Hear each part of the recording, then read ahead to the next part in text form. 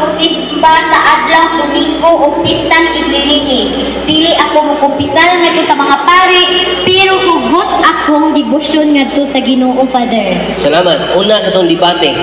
Dunay debate nga yaga-yaga. Doon na po'y healthy nga debate. Manang sa buhat 17, tingo San Pablo, nakiglattugi siya adlaw-adlaw. Aron ma-convince niya ang katawhan sa Diyos. So kung ang debate magkapalikon sa mga tao, well and good. Pero kung ang debate mahog nagyaga-yaga o personalay na, hindi na siya maayo. Pero kung ang debate nindot ka in diskusyon sama sa among debate ni Brother Ramil Parba sa 2017, hangtod karon wa pa sila mag-upload, hangtod karon. Kaya nga naman, ang mga pinangga nito mga kaigsunan, knockout sila sa debate, dili knockdown, knockout.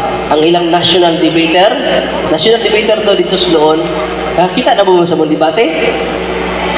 Nauban wala pa.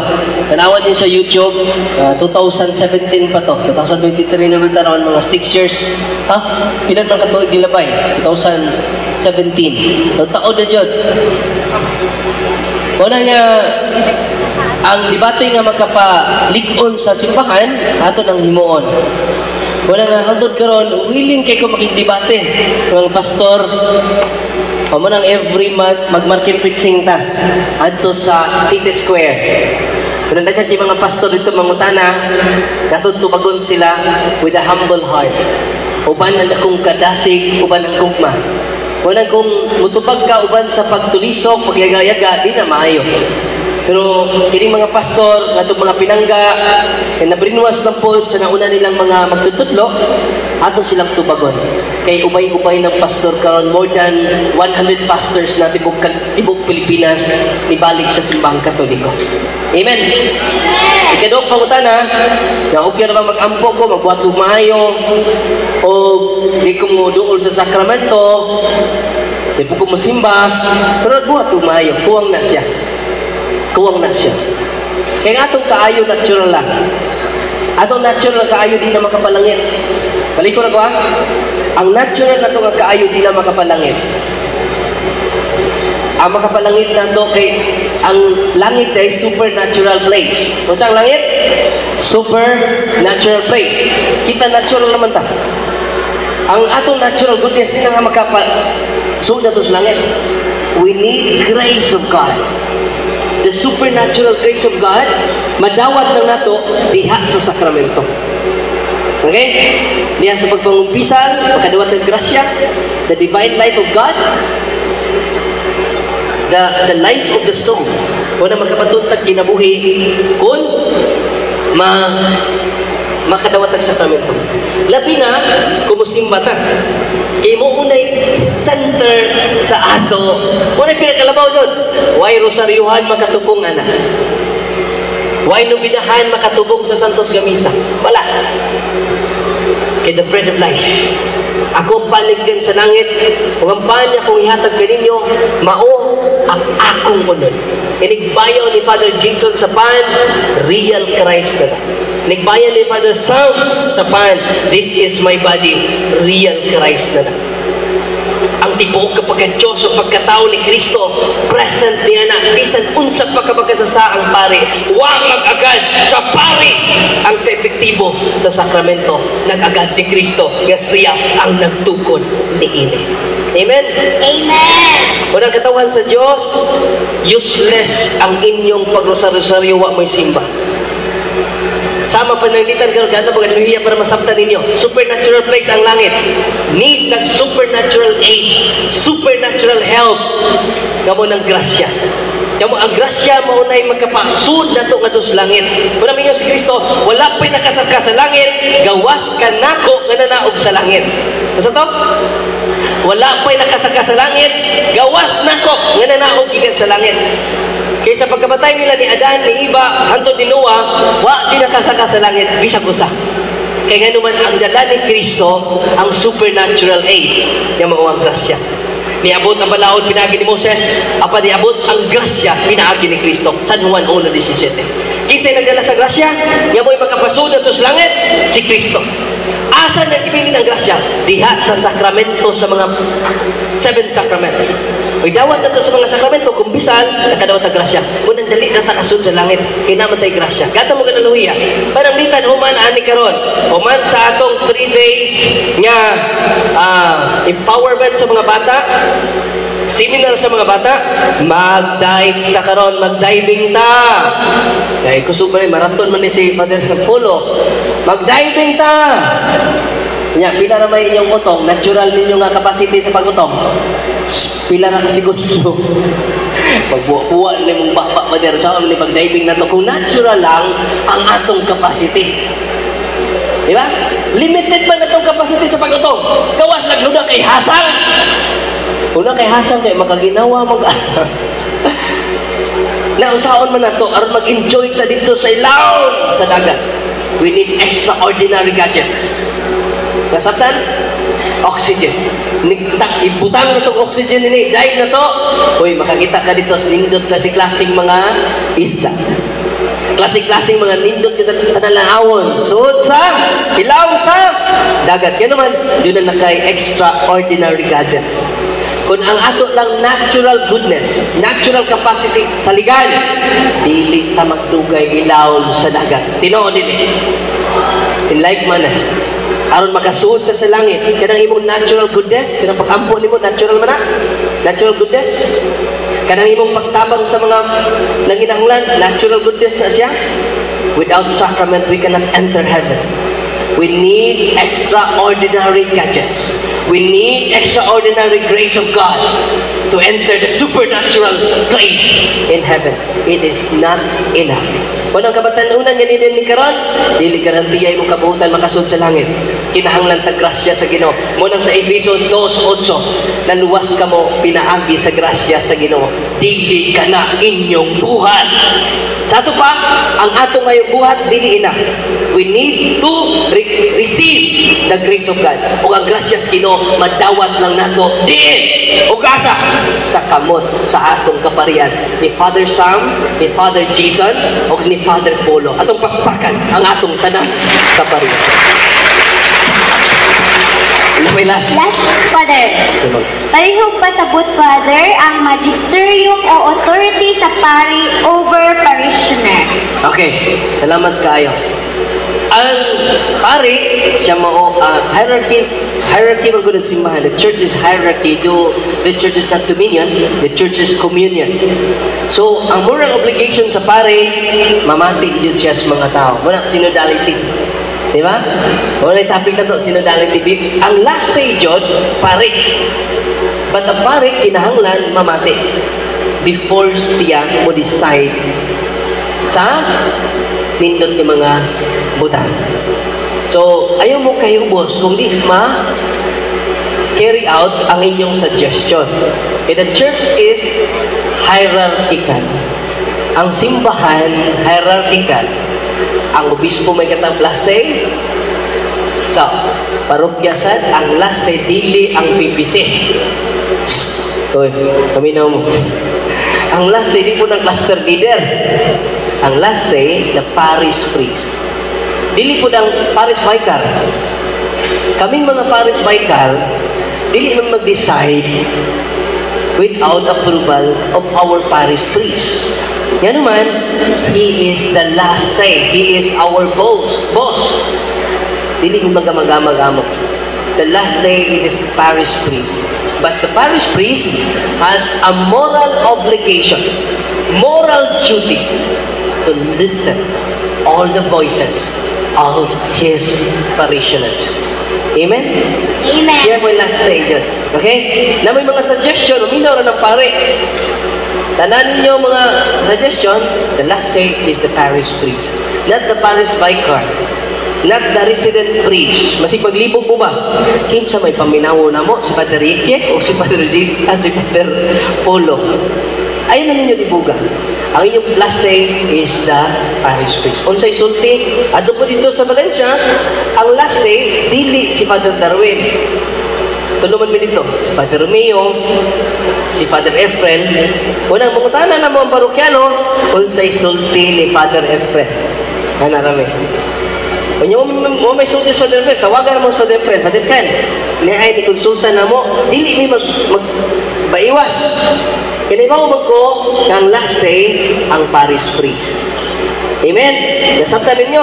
Ano di mo maglibog, ang last say dire, si Father Polo. Yes, Father Polo po, doon ay moral duty to listen all. Muna gitawag synodality. Muna si Pope Francis karon, iyang gimiting tanang obispos, di ko kalimutan, before siya naghimo o final decision. Muna naaliya ang peace. Kaya nga naman, kaya kita gudusahe, dubli man atong tabi. Pila atong baba. Pila atong baba. Pila atong dunggan. Duha. Kaya nga naman, dubli gani ang pamati, less ang tabi, dunay kalinaw. Masa to? Dubli ang pamati, less ang tabi, na ay kalinaw. Mabalik gani na, dubli ang tabi, why less ang pamati, kayagaw. Masa to? Dubli ang tabi, less ang pamati, pero dubli ang pamati, less ang tabi, kalinaw. Tanawan ang imong dunggan, o say formas dunggan, ano na? Yan, dubli ang imong pamati, idugtong na, o say mapurma. Love. Synodality is, the center of synodality is love. Why we listen each other? Because we love one another. Amen. God is good. God is good. God is good. Wow. All the time. Atong pakpakan si Father Polo, si Father Edgar, Jason Edgar, o si Father Sam. Atong bisita dito. Ato usap na sigol sa masigadong palakpakan si Father Darwin. Kami mga kapatanunan diri sa Sagbayan, Father, blessed and thankful to have you here this afternoon. Munang isip pagpasalamat, dawata kining among plaque of appreciation, proudly presented to Reverend Father Darwin Gitgano for imparting his knowledge and expertise as a guest speaker during the Parish Youth Days 2023 with the theme Youth Through Faith Sports Journey with Mary Towards a Synodal Church on December 28 to 30, 2023 at Sagbayan Gymnasium, Sagbayan, Bohol. Signed by our Parish Priest, Reverend Father Jimary Polo, and our Bishop of Diocese of Tagbiloran, Most Reverend Alberto Ace Oydide. Ato asagan sa masipagpakpak, Father Darwin. Thank you so much, Father. May I request also Father Jason Yekdek, Father Sam,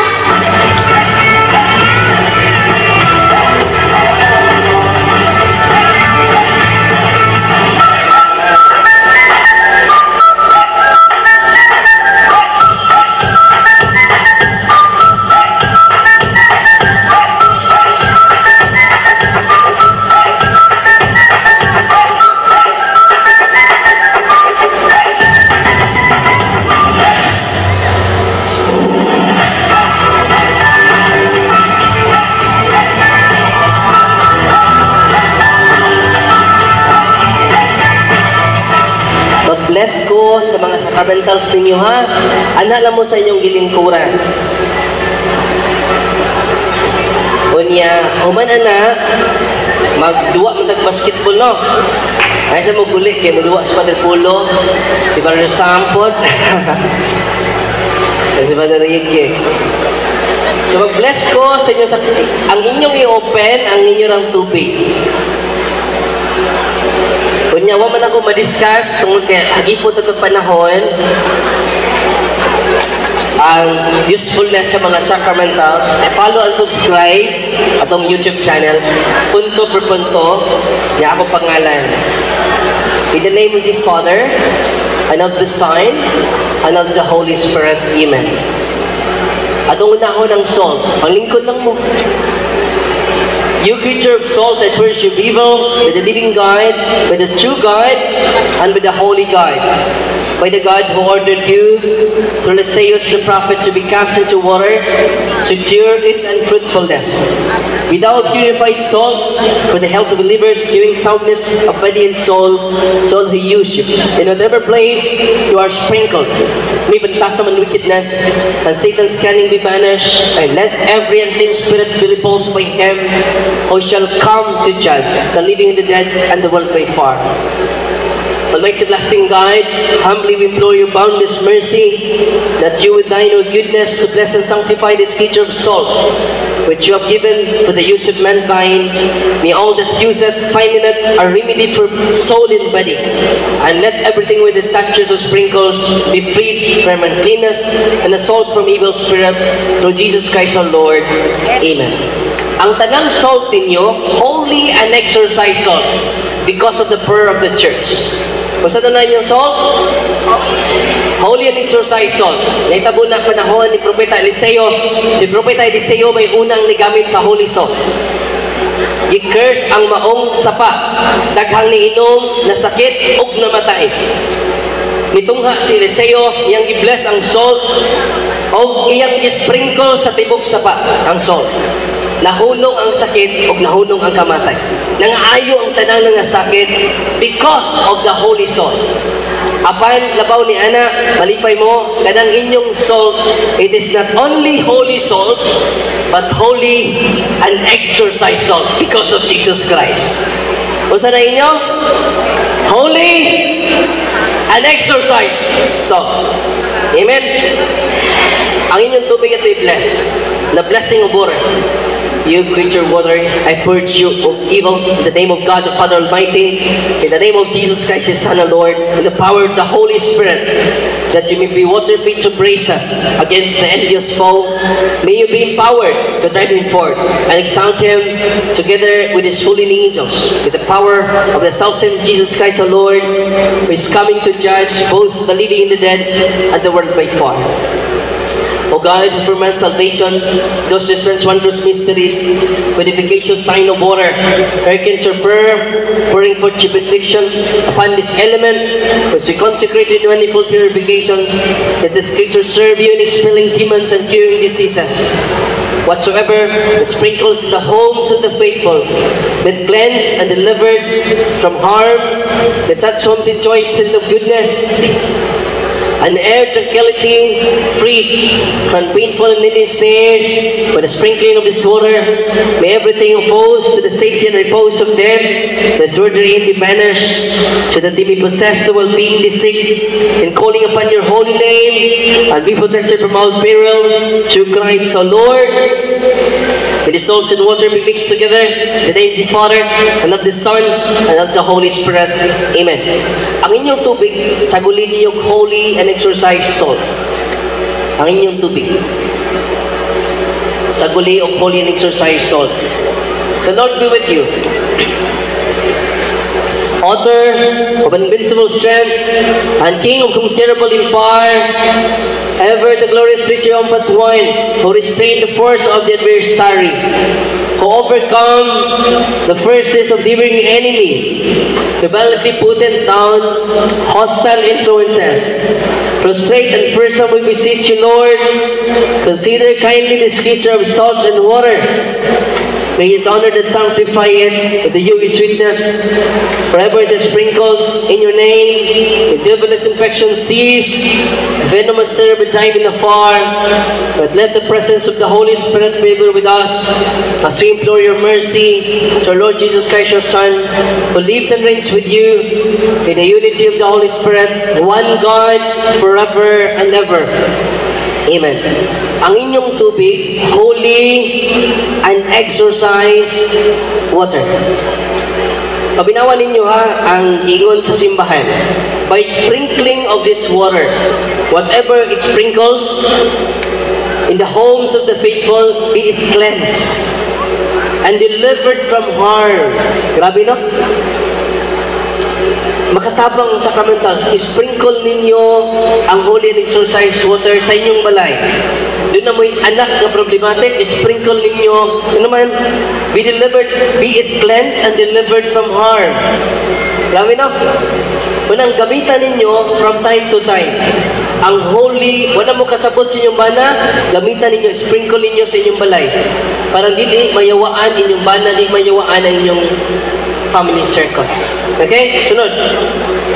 Ingon, matod pa dili sa atong ritual, that such homes, ang maong panimalaya gamitan holy and exercise water. Let such homes enjoy a spirit of goodness. Grabe na? And air of tranquility. Ma-enjoy na to ang kayuhan o kalida by sprinkling the holy and exercise water. Grabe no? But before doing it, receive the sacrament of confession. The blessing of oil. Ang oil, olive oil ha. Kasi dapon mo baby oil. I-appeal po ninyong haplas. Pao di arko. Palilabot. It is not religious item. Ito yung bless is religious item. The blessing of oil. Our help is in the name of the Lord, who made heaven and earth. God's creature oil, I cast out the demon from you, begat the Father Almighty, who made heaven and earth and sea, and all that they contain. Let the Osiris power, the devil's legions, and all Satan's attacks and inclinations be dispelled, and die with far from this creature oil. Let it bring health in body and mind till they use it. In the name of God the Father Almighty, in the name of Jesus Christ, His Son and Lord, in the power of the Holy Spirit, the Advocate, as well as in the name, in the love of the same Jesus Christ, our Lord, who is coming to judge both the living and the dead in the world before. Lord God Almighty, before whom the host of angels stand in awe, and hosts of the service, we acknowledge, with pleasure regard for to bless and hallow this creature oil, which by power has been pressed from the juice of olives. You have ordained it to bring the sick, so that when they may dwell, they may give thanks to you, the living and true God. Grant, we pray, that those who use this oil, which a blessing in your name, may be delivered from all suffering, all infirmity, all wiles of the enemy, that it be a means of reverting any kind of city for man, made in your image, and the name of Jesus' blood of your Son, so that he may never again suffer the sting of its serpent, through Christ our Lord. General blessing of incense. General blessing of sacramentals. Incense, water, candles, rosaries, Benedictine needles, Benedictine cross, Benedictine rings,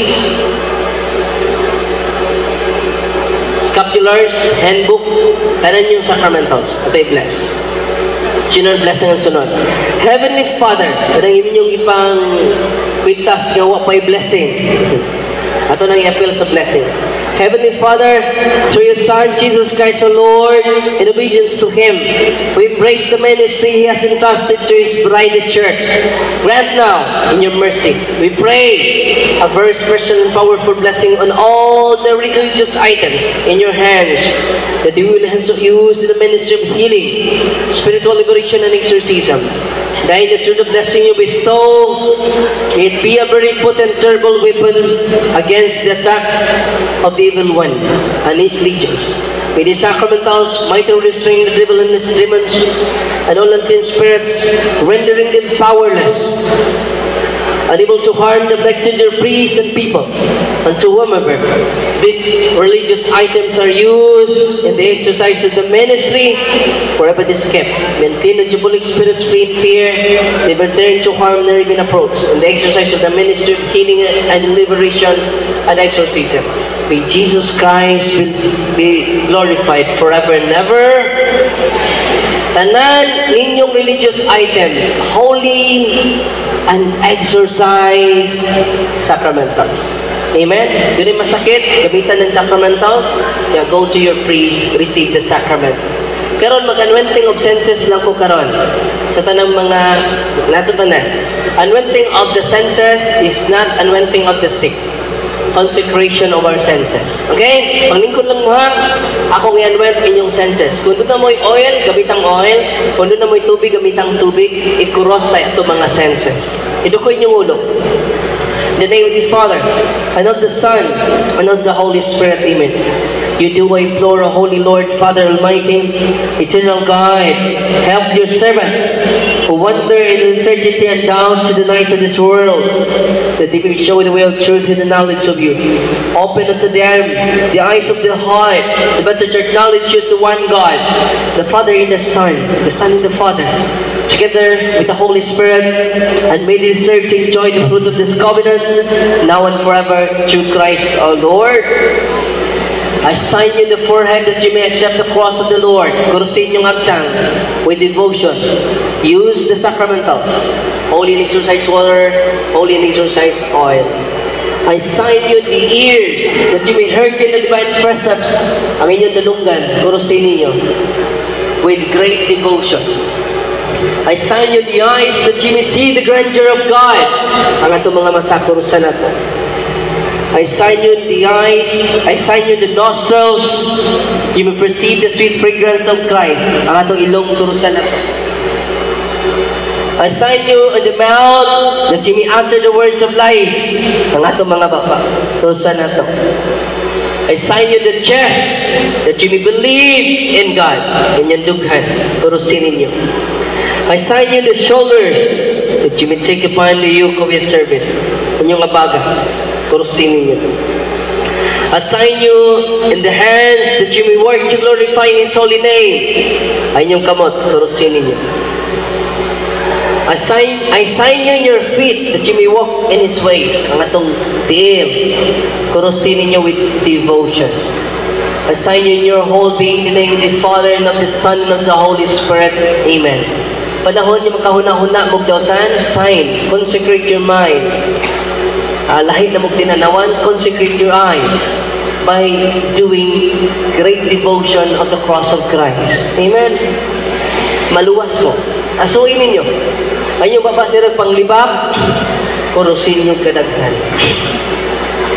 Ato kasing-kasing kurusan nato at tutughan. Onya, receive the salt of wisdom. May it be unto you a sign of reconciliation unto life everlasting. Kaon mo gamay nga salt. Gamay lang kaayo. Gamay lang nga salt. I sign you to the most sacred heart of Jesus. All of you, I sign you, I consecrate you to the sacred, immaculate heart of Mary. And I seal and consecrate all of you to the most precious blood of Jesus Christ. Amen. The Lord be with you. Almighty God bless you in the name of the Father, and of the Son, and of the Holy Spirit. Amen. Nalipay ba mo rong adlaw? Atong pagpakan nato Ginoo. Onya, ang atong hiling naa sa kamot sa itong mga pari, sa sacrament of confession, anointing of the sick, and the body of Christ, the source of healing. God is good! God is good! All the time! Atong pagpakan ng Ginoo. O niya, magdula na karon, o ba ni Father Pulo, o ba ni Father Jason Sad, o ba kaninyong tanan. Nalipay ba marong nabiyon at apuna? Nalipay ba marong adlawa? Dalaygo ng Ginoo. Salamat kayo, kinadaghanang salamat, o guway sa payan.